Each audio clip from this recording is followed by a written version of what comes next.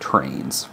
Hey everyone, summer is heating up and so are the 3D printing deals. Whether you're a kid on summer break, a parent of a kid who's bored and needs something to do, an interested tinkerer, or somebody just looking to make cool things, we are taking a look at my current top 5 recommendations for the best 3D printers for the summer of 2023. Before we dive in too far, please keep in mind that everything on this list is 100% subjective, based off of videos that I've watched, things that I've read, and other various independent research that I've done. Don't take the advice of any one person when it comes to making a purchasing decision. However, if you did find this video useful in any way and want to purchase a machine that we talked about, I will have links in the description below, and some of those links can help support the channel so that way we can grow, buy more gear, buy new printers, talk about more things, or maybe even get this place insulated so that way we can add air conditioning, because it is really hot in the shed. But I still want to make awesome content for you guys, so here we are. Let's dive in. Kicking off our list of printers that's in no particular order is going to be the Elegoo Neptune 3 Pro.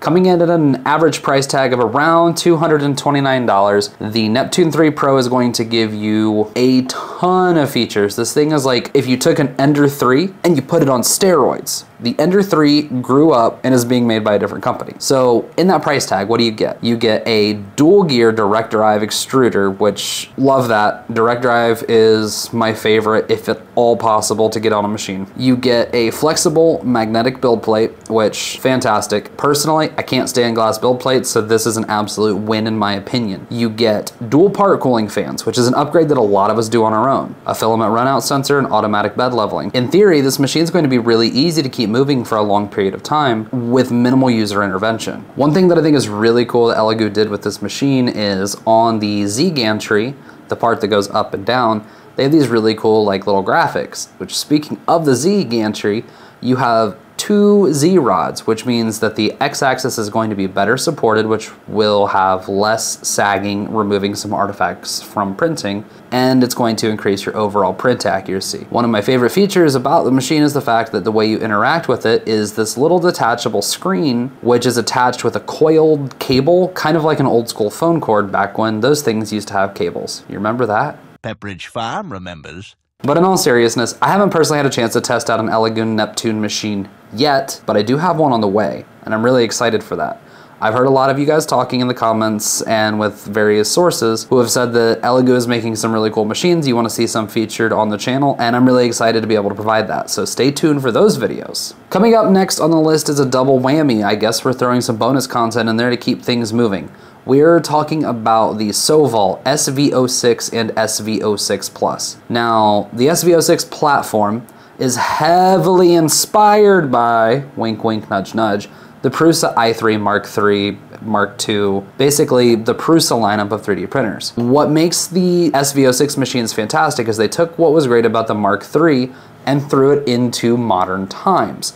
Basically, you get the 32-bit mainboard, you get linear rods, not linear rails, they're rods with linear bearings. They're a little bit different, but it is still vastly superior, in my opinion, to V-wheels because you don't have to worry about them being tensioned. You don't have to worry about them wearing out nearly as quickly. So I think that's a major upgrade that also adds rigidity to the build. And what rigidity means is you can actually push these machines even faster. They are fantastic with Clipper. In fact, we recently upgraded one of my best friend's SV06 to Clipper. We did that off camera. It was just a personal project for some fun.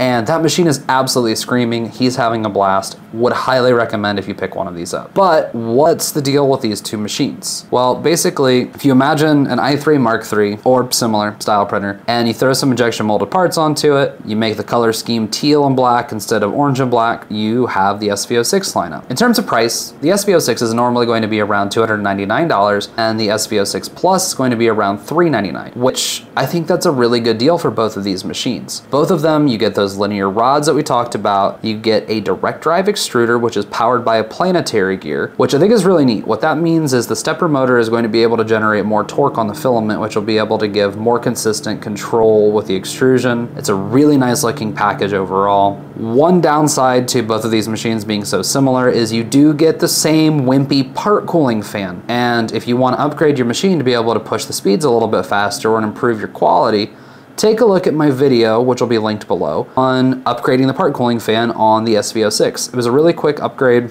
not a lot of skill goes into it, and it would be a great first printer modification project if you decide to pick one of these up. The mod should be able to be done the same on both machines.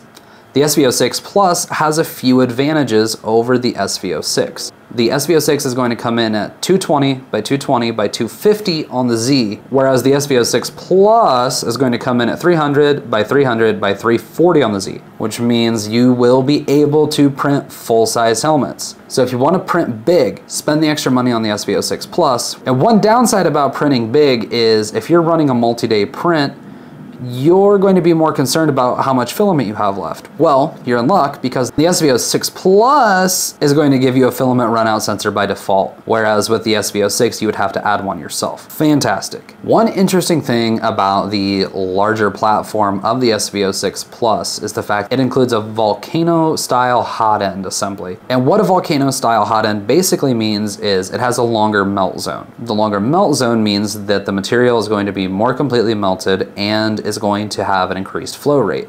So this larger platform machine is going to pair really, really nicely with a larger diameter nozzle like a 0.6 or a 0.8. So if you're doing something big, like my Bunny Trooper helmet, you're going to be able to print that in less time at potentially the expense of more filament. And with that runout sensor, you won't have to be as concerned about the machine failing because you ran out of filament. It won't just keep going and printing into thin air as long as the runout sensor does its job. One other little thing that they throw on the SV06 Plus that you don't get with the SV06 is the Plus has a touchscreen, so it's a little bit more of a premium experience. Realistically, you're not going to interact with the screen that much. I don't really mind the old school screens, and I really like the SV06 platform with Clipper. That machine is capable of going really fast if you let it. I would consider that if you want to get into some more of the advanced things, and then you won't have to worry about interacting with the screen at all. Next printer on our list is going to come as no surprise to any of you. It's my current favorite machine that I own. It's the Bambu P1P. The P1P for me has only become more valuable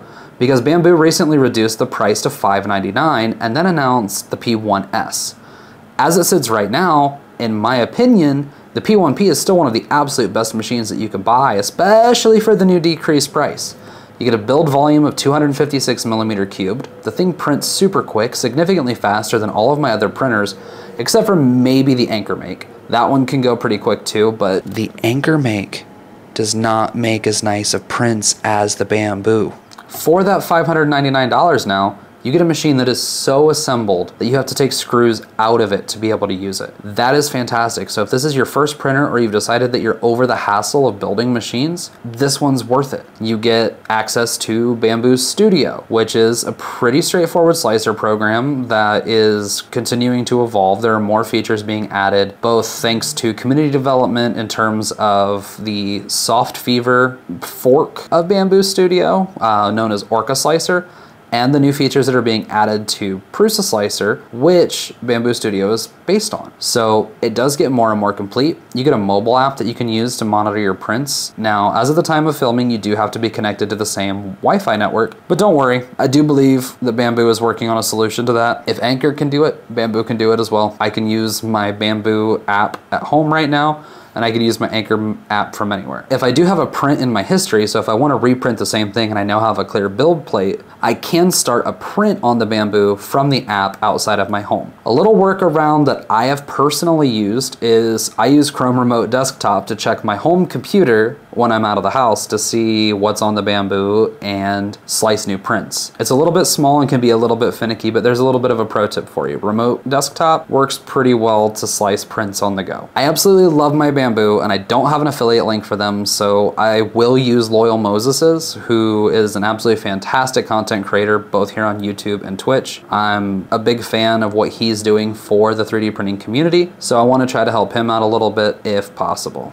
Next up on our list of top printers for summer of 2023 so far is the Anycubic Kobra 2. I've had a couple of Anycubic machines, like the Kobra Go that we're giving away when we hit 1,000 subscribers. Link to that video in the description below. Make sure you're entered. I want to give you a 3D printer. And I've used the Anycubic Viper, both of which I've had pretty good results with. So when I saw the announcement for the Kobra 2, I got really excited. This thing is going to be a fast mover. They're claiming it can print up to 250 millimeters a second, which they're recommending you keep it at about 150 millimeters a second for best results. A lot of printers up to this point have been tuned with profiles around 40 to 60 millimeters a second, so that's significantly faster, meaning you'll be able to go from idea to finished product a whole lot quicker than ever before. Any printer can go fast if you're willing to put in the work, but if you want to buy speed in a box, that's a good way to do it. Now with that build volume, the Kobra 2 does come in at a bit of a steep price tag. It is going to be roughly $419. I mean, 3D printers go on sale all the time on their various sources, so you have to keep your eye out and see what kind of deals you can catch. But $419, give or take, seems to be the going price when the machine's not on sale. You might be asking yourself, why did he include another Ender 3 style machine on this list? And frankly, I just think that the Kobra 2 is a really interesting machine. You get a direct drive hot end extruder setup, which reminds me a lot of like the Voron Stealth Burner, which inside of that tool head, you get their new Levick 2.0 automatic bed leveling system, auto bed leveling. Yeah, that's a win. And it's a reverse Bowden system. So basically what that means is there is still a Bowden tube guiding the filament from the spool holder slash spool into the extruder, but the filament's not being pushed into the hot end, but pulled into it. And that's really interesting. That's the same type of setup that you have on the Bambu machines and some others. You can bypass that, but they put it there for you to be able to use it, and that does help to make sure you don't just have filament going all over the place. Something else that really piqued my interest with the Kobra 2 is they're using these like steel wheels on steel rails instead of normal V wheels or linear rails slash rods. And why I found that so interesting is my X-Tool D1 laser engraver uses the same system, and it's worked out pretty well for me so far. What I immediately think of is I think these wheels will last longer because they're not a soft plastic wearing away on the aluminum extrusion. It's harder metal on harder metal. I'm curious what the long-term noise would be like, and you'll definitely need to keep them lubricated for best results. So if you're looking for a machine that's in the same vein as an Ender 3 or the Neptune, but has some interesting takes on the feature set, definitely give the Kobra a check out. I think the magnetic build plate, fantastic. Auto leveling, fantastic. Direct drive extruder, fantastic. Touchscreen, kind of a moot point. Flexible build plate, great. Automatic bed leveling, even better. Direct drive, love it. I think that if you want a cool machine, something fun to tinker with that'll go fast, the Kobra 2 is the way to go. It's a fantastic looking machine, great in theory, and I've heard a lot of people seem to be really enjoying them so far. As we are nearing our fifth and final printer of the list, I do want to take the time to have an honorable mention. Between my first list and this list, the Prusa Mk3 came out, and you might think that that'd be my honorable mention, but it isn't. It's actually going to be the Mk3, and here's why. Since the Mk4 came out, Mk3 prices on the resale market have dropped through the floor. You can get outstanding deals on a Mk3 slash 3S Plus slash whatever variant of a Mk3 on Craigslist and Facebook Marketplace. I'm seeing these things for like 300 bucks. And if you could find that deal, I would take that over any of these new printers, in my opinion. The Mk3 is a super proven platform. It's been going the distance for several years. Sure, it's a little bit dated, and the SV06 has some upgraded features that it doesn't have, but the Mk3 has been out a lot longer, and people have thousands and thousands of hours on their Mk3 to a ton of success. So many people use them as print farm machines because they're so reliable, and there's a huge community support behind it, and Prusa themselves has some support. So I would consider picking up one of those used if you can find the right deal on it. Rounding out our list of the top 5 3D printers for the summer of 23 is actually going to be the Elegoo Mars 3. This is going to be the first time that I've talked about resin in any great-ish detail or recommended a resin printer on the channel. And that's because, personally, I don't like resin printing that much. I love what it's capable of, and I love the results. And I love the idea behind it. Resin printing at its core is really simple compared to FDM. But in practice, it's a lot messier, it's a lot trickier, and some of the learning curve things are steeper. You have to learn a little bit about support placement, you have to learn a little bit about hollowing out models, figuring out best orientations to make sure your model isn't super stuck to the build plate. And resin is very, very get chemical burns toxic. So if you do end up picking up a resin printer, please be as safe as you possibly can. I don't want to hear any more stories of people getting hurt with these machines. That means wear gloves. Be very careful when you're removing supports and keep your resin workspace as clean as possible. Being said, if you want to get into resin 3D printing, the Mars 3 is a great choice. The Mars 3 has a normal price tag of around $273,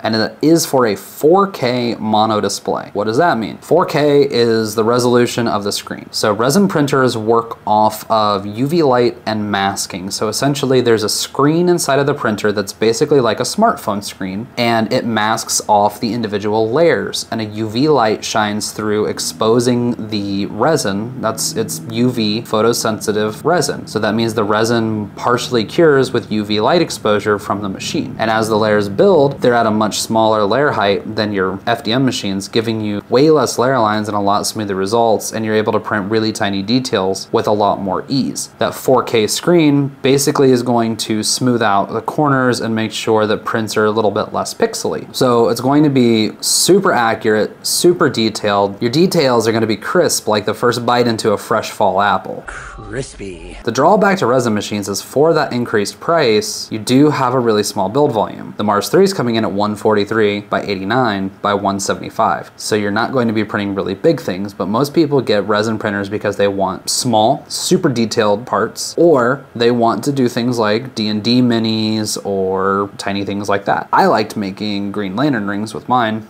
As a quick aside, when you're diving into the world of resin 3D printing, there are a few things that you need to keep in mind that you need to pick up at the same time. You need nitrile gloves. That is for your personal safety while using the machine. You do not want to get this stuff on your hands. You're also going to need to pick up some isopropyl alcohol. 91% or 99% are going to be best. That's going to be very useful for cleaning your parts off, and you'll need something to wash them with. I recommend springing for a wash and cure station if you're able to, but if you can't, something like a good Tupperware container, maybe with a strainer basket and a quality UV light. So you do have a couple of hidden costs in there. If you want to get into the world of high detailed resin 3D printing, the Mars 3 is going to be an absolutely fantastic place to start. There you go, guys. That concludes our list of the top 5 3D printers for the summer of 2023. As always, I strongly encourage you to do your own independent research, watch videos and reviews and deep dives on whichever of these machines you might be interested in. I just want to provide kind of a general overview with these style of videos. If you found the video useful, give us a like. If you want to discuss anything a little bit further in the comments or give me some feedback on how I can improve in the future, drop a comment down below. And if you want to see more content like this or the evolution of the shed, maybe some deep dives on some of these printers, go ahead and subscribe and hit that bell. Share the video with a friend. The faster these videos grow, the more awesome things that we're going to be able to do, the cooler the content I'll be able to provide for you guys. As always, thanks for joining. Happy printing.